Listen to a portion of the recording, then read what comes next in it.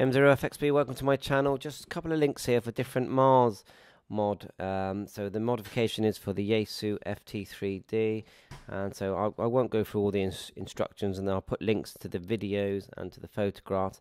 But the idea is that it opens up the your radio to be transmitted more than the standard setting would be out of the factory. Now check with your license conditions.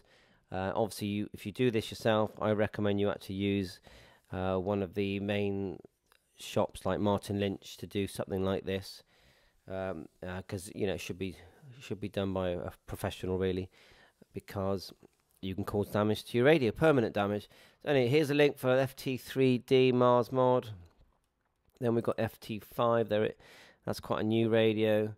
So they're showing some photographs here. Look, with the resistor, you've got the grommet there. You remove at the back. Again, I'll put the link in. FTM300 as well.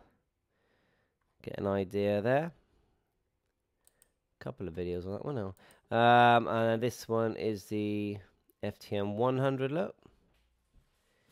I also got FTM400 here. So it looks like a nice link. FT70 here as well. Mars mod. FT70 again, link in the description, and then finally FT2. So thanks to all these different stations and people for posting this information onto Google, and then I'm just putting it here on a channel just for easy access for my watchers. So 7.3, thanks very much, M0FXB.